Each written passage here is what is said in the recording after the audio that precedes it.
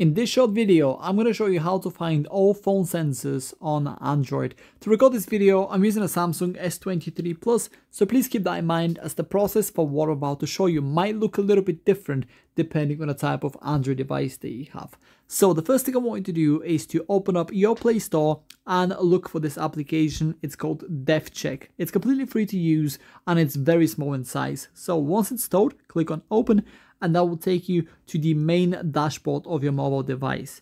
From here, if you head over to the top left corner of the screen where the dashboard menu is, I want you to slide all the way to the right until we find the sensors tab, which is right at the end. Click on that, and this is where you're going to find every single sensor in your Android device. Now, if you're interested in any of them, just click and then you'll find more information about each one. And yeah, that's pretty much it. That's how to find all phone sensors on Android. If you have any questions, please let me know down in the comments below and I'll do my best to help you out.